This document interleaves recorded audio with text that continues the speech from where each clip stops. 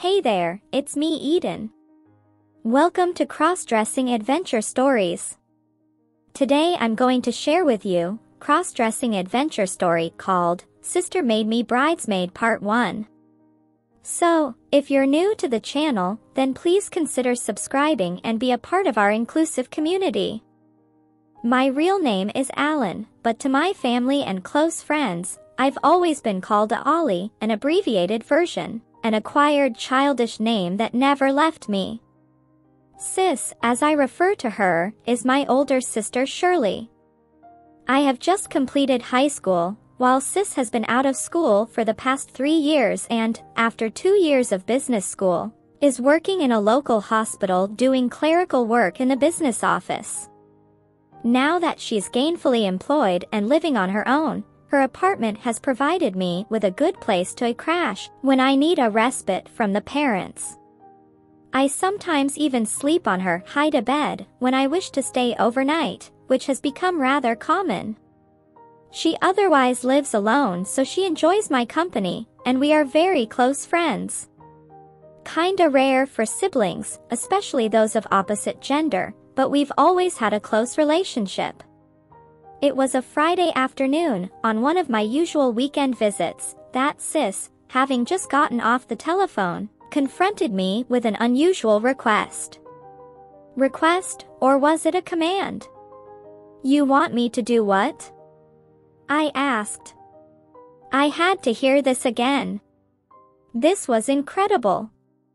You heard me, I said I want you to fill in as a bridesmaid at Dee's wedding. I began to shake my head, no. Me? A bridesmaid, this was completely out of context. I mean, where did she get such an idea? Posing as a girl, unless... Oh come on, little brother, I know you've been sneaking in my underwear drawer for years. Now I fess up, you've been trying on my clothes, right? I assume you must enjoy wearing girls' things. I've never said anything to anybody to embarrass you, but now, I'm calling in a favor for my silence. I was speechless. As you know, Dolores is getting married and now, she needs a replacement bridesmaid. Her cousin Bonnie, who was supposed to be in the bridal party, was in a car accident recently and can't make it to the wedding, so Dee is one girl short. She's my best friend and I want to help her, so I sorta volunteered you to fill in. You'll be with me since I'm one also. But why me, is all I could manage to get out. I was stunned, shocked, embarrassed. She knew. I felt like a deer caught in the headlights of a car full of poachers. Frozen in place, doomed. But how could she? I had always been so careful. Oh my gosh, how embarrassing. Why you? 'Cause you're about the right size, short and stocky, same as Bonnie, that's why I thought of you for this, and frankly, I really do think you'd make a passable young lady what with your petite, hairless body and smooth skin, and furthermore, I think you might actually want to be one, Sis snickered. She had to get that last remark in. I've often envisioned how you'd look as a grown woman, goodness knows, by now you've had enough practice. Remember how we used to play dress up? You loved it. Sure, the right size. At 5 feet 3 inches tall and 130 pounds, so I am a little vertically challenged for a guy, but fine, if maybe a bit chubby, for a girl. I've always been teased about my size and figure, and have been called many demeaning names such as pear shape, Coke bottle, etc. Painful slurs for a small, overweight boy. Okay, so I am shaped more like a girl, slender limbs, narrow shoulders, broad hips and butt.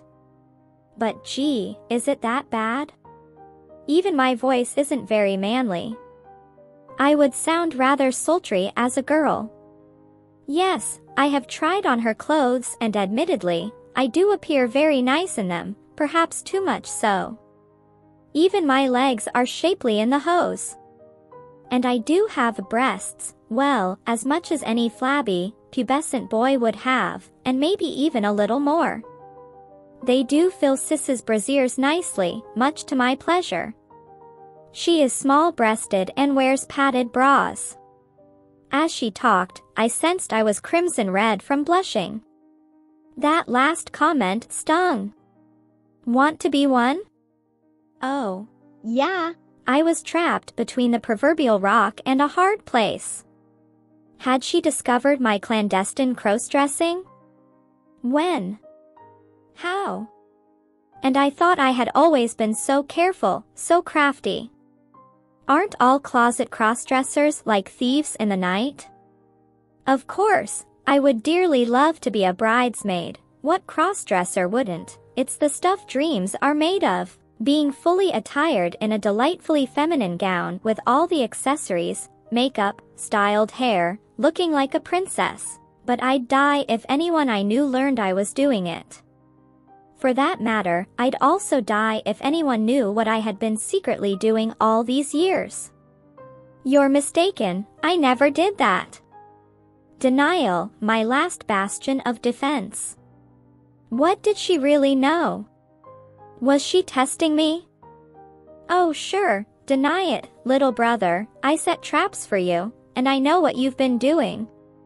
I've got proof, new stockings with runs, dresses with ripped seams. Zippers jammed, you've left things unbuttoned where I purposefully kept them buttoned in a certain way. Things not properly folded in their original position. I've even placed transparent scotch tape on my closet door and my underwear drawers, and you've unknowingly broken the tape.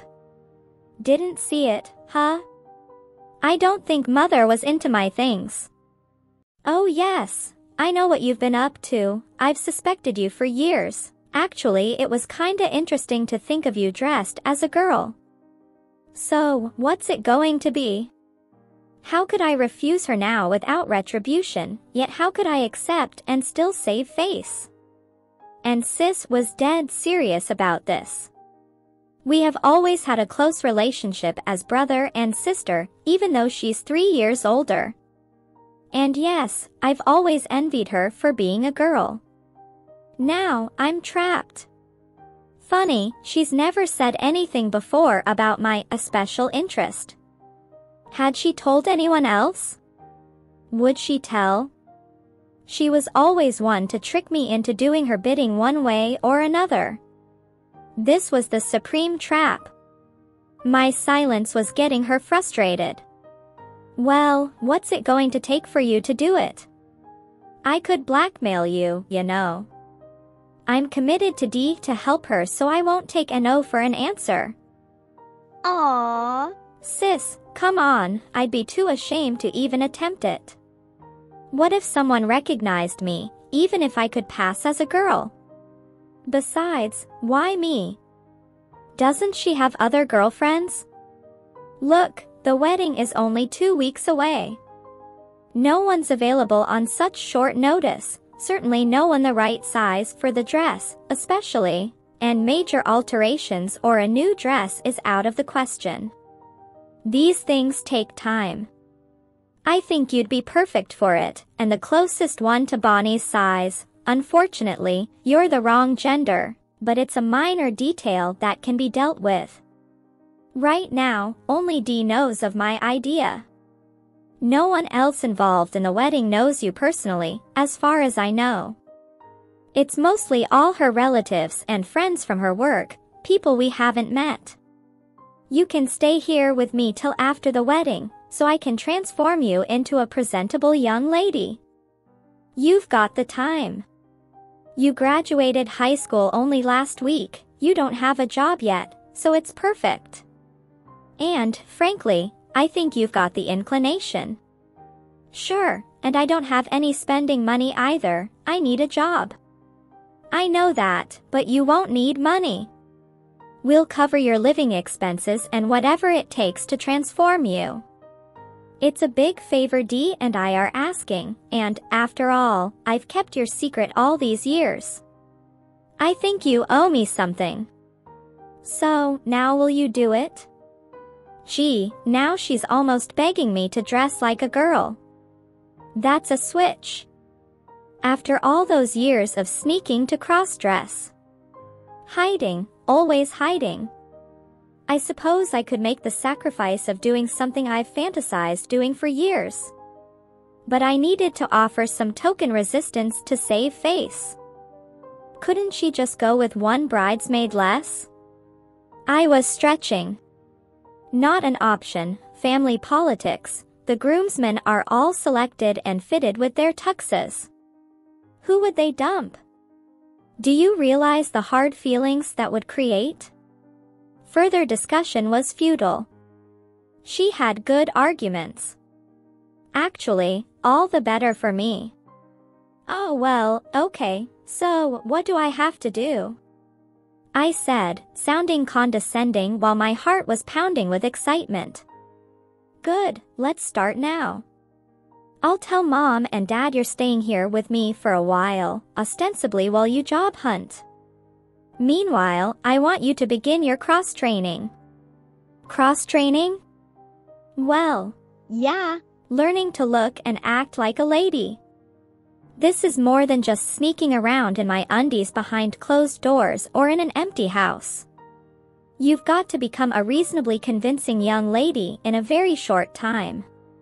So, that means you're going to live as one full-time for the next 2 weeks. Ha! I'll bet you'll hate that. You'll also have to get fitted for the bridesmaid's dress. It'll likely have to be altered for you, but only slightly, I'm sure. Maybe the shoes will have to be reformed also. Luckily, you're a little guy, so maybe not. There's also a groom's dinner to attend as well as the wedding itself and the reception. You must be completely convincing, or else. Start by taking a nice, soaking, hot bath, now, and shave any superfluous hair you have where a girl shouldn't have, Sis said, winking. She was serious. This was both a dream and a nightmare coming true for me, to cross-dress full-time, even for a little while, but in full view of everyone. Attending dinners? Close encounters with strangers and maybe friends? As a woman. Yes, I've envied Sis being a girl ever since I can remember. All her pretty clothes, nice toys, and all the attention she seemed to get from people when she was dressed nicely. More than I ever got, or so it appeared through the eyes of a child. I felt she always got the best of everything. And all the extra privileges she got. Of course, now, I realize it was because she was older, but at the time, I thought it was 'cause she was a girl. When very young, we commonly played together with her dolls, doll houses, and all its miniature furniture. I loved those miniatures, as well as many other girls' toys, because they were more fun than my toys, yes, even the dolls, but as I got older, I was limited access to girl things in favor of more traditionally male-orientated toys, cars, airplanes, sport games, things I actually had little interest in. I found them mostly boring. Oh yes, we played the usual dress-up games with Sis using me for her model or maid, and I always submitted. We would have pretend tea parties, using her tiny tea sets, all very formal. And we'd be two proper ladies. She was always the hostess and I was always the guest. It evolved into more advanced dress-up affairs at which I never resisted wearing Mom's dresses, shoes, and makeup. At the time, Mom thought it was cute that we played so well together. That was like an endorsement for us. As I entered puberty, I found myself attracted to magazine ads and catalog pictures of lingerie and women's clothing in general. I wasn't looking at the models, but rather their attire. I admired their styles and wondered how they'd look and feel on me. I sincerely wanted to try. Being attracted to Sis's clothes, I first briefly tried some on, and ultimately wore articles of Sis's underclothes for prolonged intervals, secretly, of course, at every opportunity, pretending I was a girl, enjoying the appearance and savoring the silky comfort of feminine things.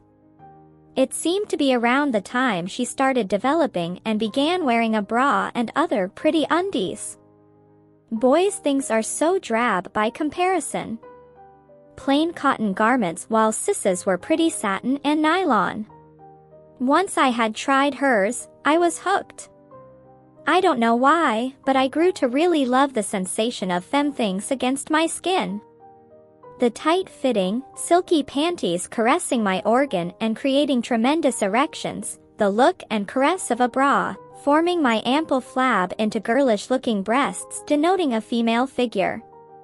I was so proud of them. Then, the whole package contained a form-fitting, lace-trimmed slip. And the nylon stockings, shaping my legs. All of which were the source of many fantasies. Those garments had an overall effect on my body and seemed to mold me into a girl, both physically and mentally, which I loved. And now, I was being given the opportunity to fully and openly present myself as a woman, a radical change from my past clandestine experiences. A dream came true. It was, at the same time, scary and exciting. But, how, I wondered, did she know I roamed an empty house in her clothes? Did she plant a camera? That's all for now. See you in the next video, till then take care. Oh yes, please like and subscribe to my channel. And also share your feedback, it really means a lot to me.